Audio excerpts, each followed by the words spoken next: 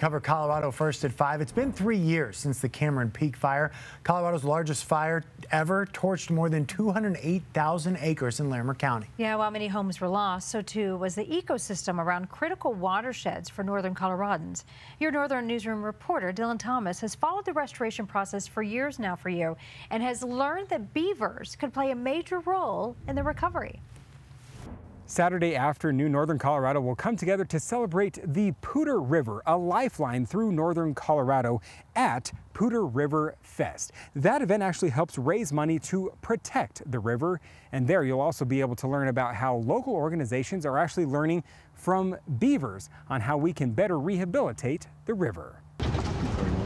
We are seeing some recovery in the burn area, but there's still a lot of work to be done. Which is why those with the Coalition for the Poudre River Watershed are taking it upon themselves to do something about it. The Poudre River provides drinking water for over 300,000 people, and so this is definitely a real world impact that we're still seeing 3 years later. A rainy June resulted in sediment and debris once again plaguing the river, to the point both Fort Collins and Greeley have had impacts to drinking water. This year they've had to shut off their intake structures, at least for the past week. So how can we create natural filters for the water? How about low-tech process-based restoration?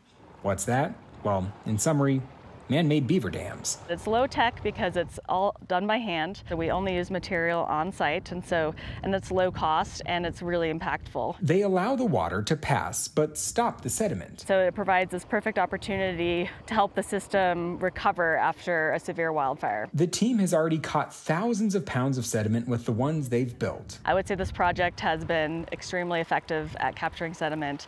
It's looking really great. The willows are coming back. It's functioning just as we intended.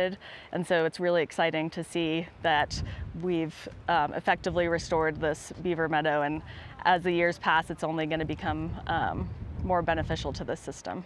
By building these dams, the belief is that the river will be stronger and cleaner, and eventually the region will heal, and maybe even beavers will move back and continue this work for us. If you're going to be at Poudre River Fest, make sure to swing by and say hi.